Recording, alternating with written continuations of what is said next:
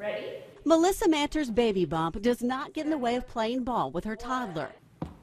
But she says it got her booted from her local gym. And I said, oh my goodness, how am I in violation of the dress code? I said, I'm wearing what I always wear to the gym. This is what Melissa says she was wearing at Planet Fitness in West Ashley this week when an employee told her she was inappropriately dressed. She said, your belly's hanging out.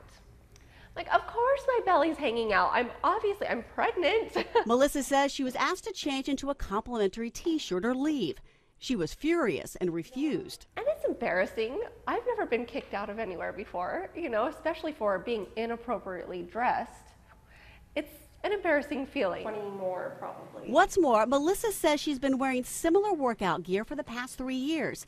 Here's a picture before she was pregnant. This is wrong for a gym to do this to somebody. We contacted Planet Fitness and their corporate office issued this statement.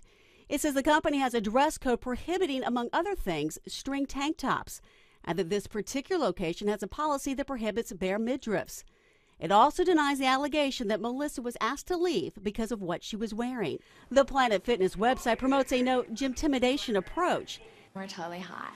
And that's why I don't like gyms. And its racy commercials promise a comfortable place to work out. Want to pick out your favorite page? But Melissa says she felt anything but comfortable when she was asked to leave. She felt judged. You can't judge somebody for what they wear or what they look like. You want some more? Yeah. I want to stick up for pregnant moms and for women. This is not okay. It's really not okay.